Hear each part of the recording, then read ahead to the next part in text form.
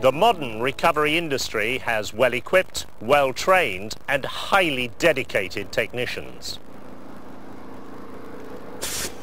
But despite all the training and the equipment, mistakes can be made.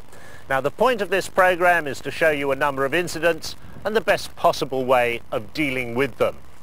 Now, if you're used to handling heavy kit like this, a few extra tons here or there might not seem to make too much difference. Until, that is, it all comes crashing down on your head. And then you've got not only the risk of serious injury, or worse, can you imagine the effect on your family if you could never work again?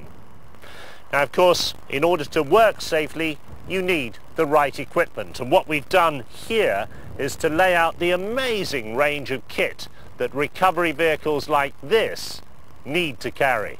Now, some of it, of course, is obvious. Things like forks, snatch blocks, shackles, airline connectors, and even granules for soaking up diesel and oil spills, light boards, safety helmets, even down to driver's maps and manuals, all contained in an inventory like this. And safety standards, of course, are being raised all the time. This is the revised reflective safety jacket in orange and yellow. Now, in the same way that wearing green means you're a paramedic, wearing yellow and orange means that everyone at the incident can readily identify you as a vehicle recovery technician. And that gives you a much more professional image. Having the right equipment is vital, but knowing how to use it safely is just as important, as is regularly maintaining and checking all this gear. Now, this program can't be a substitute for formal training, but what it can do is identify some situations that could arise and hopefully help you to work more safely at the roadside. All the vehicles that you'll see in this program comply to current legislation standards, and we presume that yours does too. Now, over the last few years, there's been an increasing emphasis on road safety in general and the safety of the recovery industry in particular. One of the people spearheading that campaign has been Superintendent Dave Withy, who's director of the Central Motorway Police Group. This video, the third in the series, together with the codes of practice, will make a significant contribution to safety in the vehicle recovery industry and to those engaged in tyre replacement at the roadside. The equipment and recovery techniques that you will see will demonstrate best industry practice, and if used as part of a training programme, will help to cut the risks and dangers to people employed at the roadside in the service of others. I would commend it to you. By the end of this program, you'll realise how many situations there are where accidents can happen. Now, out there in the real world, people will put pressure on you to cut corners, and the danger is that you'll succumb, even though your training should have taught you to know better. Now, it's vital you don't succumb to that sort of pressure and relax your concentration, even for a second. We've used actors to help us tell the stories of real-life incidents. In my case, I just wasn't thinking. I pulled into the customer's yard and I didn't notice the slope. I disconnected everything, lowered the casualty vehicle down, and it rolled forward, pushing me into the back of the recovery truck. Fortunately, I wasn't too badly hurt. I know I'm dealing with heavy trucks and big pieces of equipment, but you get used to it. It just becomes part of your life. Until something goes wrong, and then you realise there's tons of metal involved and it could be coming straight towards you. I know it's dangerous out there. Everybody realises this. Even the simplest of things. The things you do every day. But it's not until you have an accident yourself that it really comes home. You don't really think about it. But I realise now that you should. It's careful planning that makes all the difference between a safe recovery or a dangerous situation. Once you know how you're going to deal with the problem, you're well on the way to solving it. And you're the expert. No one else knows as well as you how to do your job. With a complex recovery like this, you need to make sure that everyone knows exactly what the recovery plan is. 5 minutes planning now could save a lot of time later. And during all of that time, a queue of traffic will be building up. At peak times, a mile of traffic can build up in 3 or 4 minutes. You should also be aware that in the heat of the moment, often the basics get overlooked, and one of those basics is communication. In this case, you need to be extra careful because as soon as you start to right the Arctic, the load is going to shift and change the centre of gravity. To control the descent, you need another recovery vehicle to restrain it from the other side. This situation is good use of a twin boom unit since you can winch over the side and you only need to take up one lane of the road. Use the power winch to lower the booms before you pull out the winch ropes. If you pull out the winch ropes first, you'll end up using the winch handle to lower the booms, and that can be dangerous. Always be especially careful about the winch handles. A runaway winch handle is a killer. When you part the booms, you need to be careful if you're on a slope. The booms can swing out sideways as you split them, which is especially dangerous if they swing out into the traffic. Air cushions and high-pressure mats are very strong, but they're vulnerable if they're used incorrectly. If they're in contact with jagged metal or a very hot or very cold surface, they can deflate, and spilt chemicals could eat into the material. So don't just rely on an air cushion to support the vehicle. The principle is always to assess the risk and never get underneath anything in case it fails. Using a strop rather than a winch rope prevents you causing more damage to the casualty when you start to lift. With my accident, I should never have put my arm under there. I still can't believe I did it. I did know better. I just didn't think. Make sure you're working together as an effective team. You should use lights when it's dark so you can each see what the other is doing. Always remember to clean and check the air cushions and high-pressure mats visually for defects after they've been used. Your aim should be to prevent damage, for example by using pieces of conveyor belt rubber. The sight of a fully loaded Arctic rising on air cushions and lowering gently onto its wheels is impressive. When you've seen it a few times, it's easy to take for granted. The full technicalities of doing the job are beyond the scope of this program. For example, there are a very large number of situations to do with the different types of braking and transmission systems on vehicles. But whatever the recovery involves, you have to carry on working safely and professionally, even when circumstances put you under extreme pressure, especially if there's somebody trapped in the wreckage.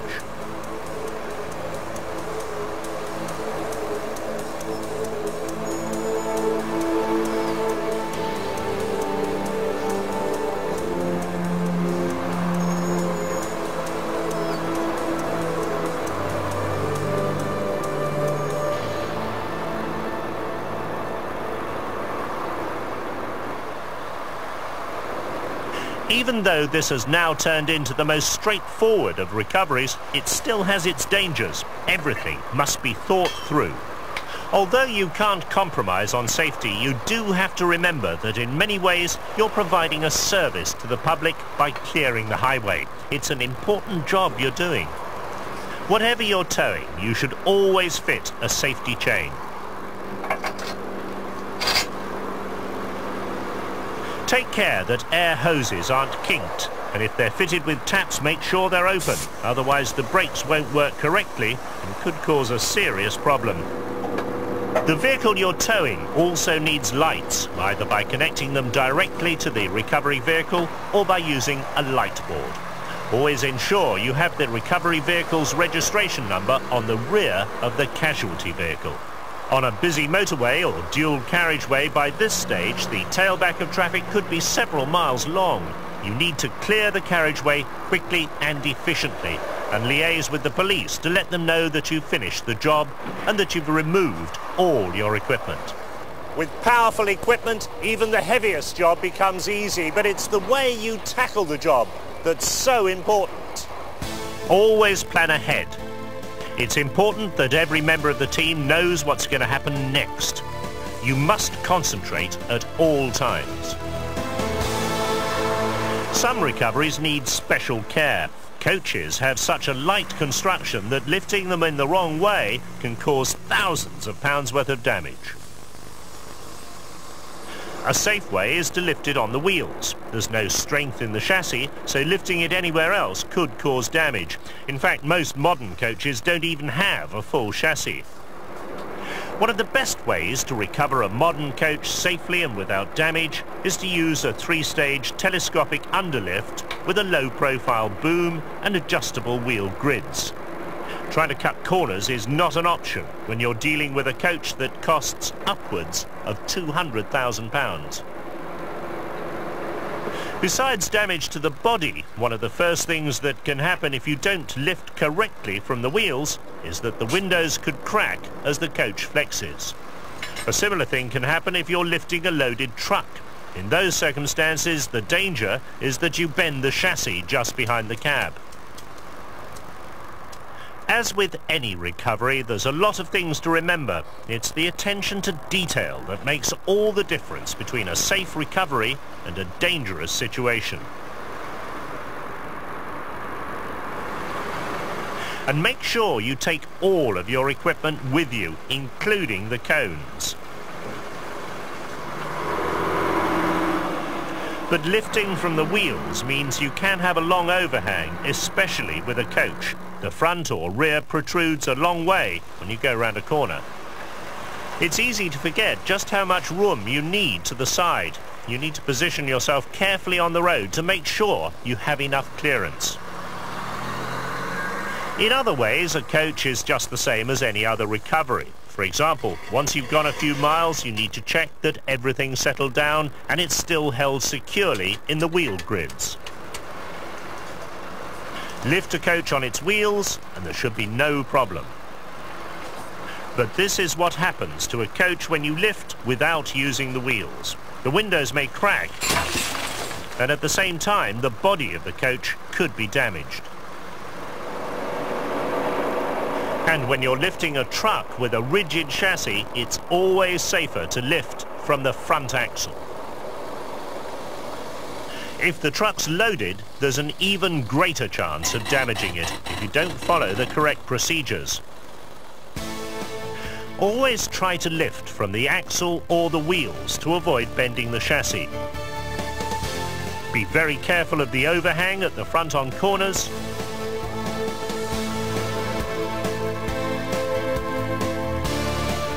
And after a few miles, check your load is still secure. No matter how difficult the recovery, it's still possible to work safely. In this situation, when you need to winch a heavy load, it's very tempting just to work on experience and a rule of thumb. Assessing the situation and thinking it through applies just as much here as anywhere else. In this situation, first, you need to assess the total weight of the vehicle. It's safer to assume that if a vehicle is loaded, it's loaded to its full maximum laden weight. The good starting point for calculating the total weight of the vehicle is to check the manufacturer's plate. In addition to this, always build in a safety margin. Then you need to consider the rolling resistance. That will be increased by the soft ground. There'll be extra resistance because an axle could be damaged, and you're winching uphill, so the gradient will have an effect. The way to calculate the gradient resistance, the rolling resistance and the damage resistance is explained fully by the Institute of Vehicle Recovery in their course notes. This is an example of an area where a course of training is absolutely essential. For safety's sake, you must calculate the load as carefully as you can. The calculations will never be exact, but they're a lot safer than trusting your intuition.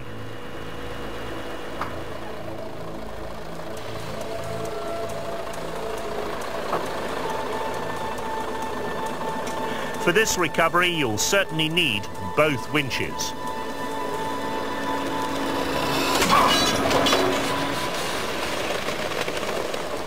As it turns out, snatch blocks were needed to make sure the load was within the capabilities of the winch ropes. If you've ever seen a winch rope or chain brake, it's frightening. You're just hoping it's not coming your way. It missed me by inches, hit the back of the truck. Could have taken my head off. Once snatch blocks were used, it was possible to make a safe recovery that was well within the capabilities of the winch ropes and the winches themselves. Always calculate the safe working load as carefully as you can.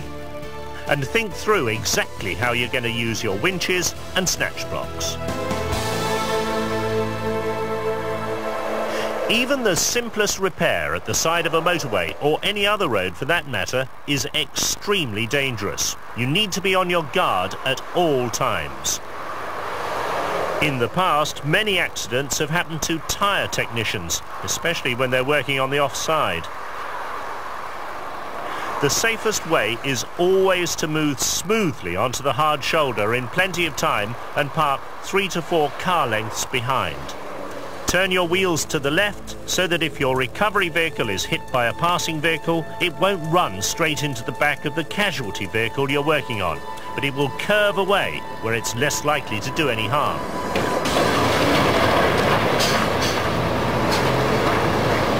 On busy stretches of the motorway, if you have to work on the offside, always inform the police. If they have the resources, they may attend and cone off a lane of the motorway for you. Hello driver, yes, you want cover for a tyre change, do you? Breakdown concerns wheel change on the offside. We have a patrol available, should be with you in about 10 minutes. If you could stay well clear of the traffic and do not start your work until the patrol arrives. When he gets there, he'll cone out lane 1 to provide you with some cover, and we'll also set some signals to protect the rear of the scene. Mike Alpha, Oscar Tango 26. Oscar Tango 26, go ahead, over. Oscar Tango 26, yes, can I have a lane 1 closure please at gantry 7029A Alpha? Roger, a lane 1 closure to cover 3 oblique 0 M5 south. 26, your lane 1 closure is set. Although the police are doing everything they can to make this a safe environment, you still have a duty to make sure the customer is in a safe place and stays there. And you need to be seen at all times. That means clean, reflective clothing for you and reflective strips on the inside of the rear doors and tailgate of your vehicle. Don't let the safety zone lull you into a false sense of security. The less time you spend on the offside of any vehicle, the better.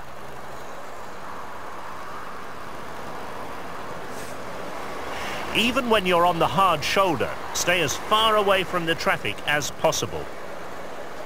I think over the years it's got more dangerous, well, especially since there's more traffic. You've got to think about safety all the time. It's as easy to get into good habits as it is into bad ones. Clear up any debris on the hard shoulder before you leave, but remember, a shredded tyre can severely injure your hands unless you wear safety gloves. You need to be conscious of safety right up to the final moments of the job. On busy motorways and dual carriageways, don't be impatient. Wait for a safe gap before you rejoin the carriageway, and watch for obstacles ahead of you as you pick up speed on the hard shoulder. Always remember the safety procedure when you park. And keep all offside vehicle working to a minimum.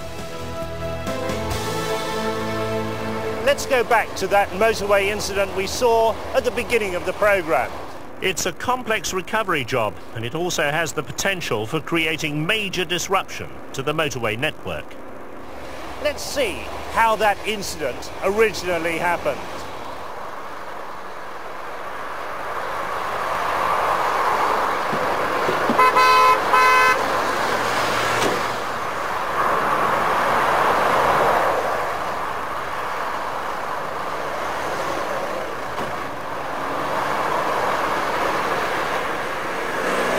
Off your burst tyre in the middle of the road? Yeah, well, I'm not going to fetch it. Me neither. And we've got to let the police know that it's there.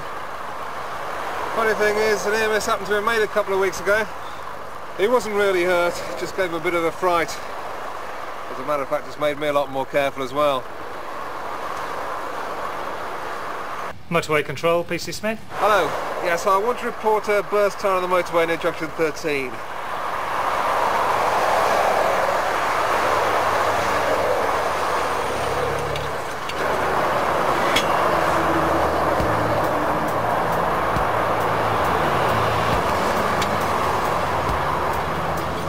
Safety isn't something you talk about.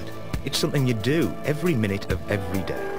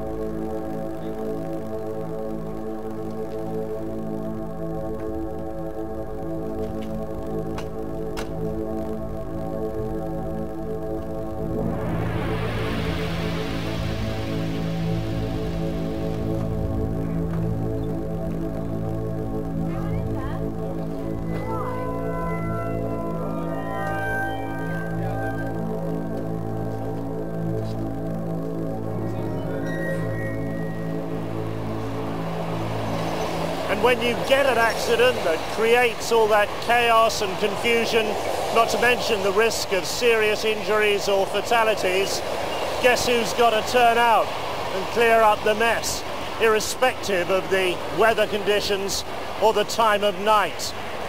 You are. Good luck.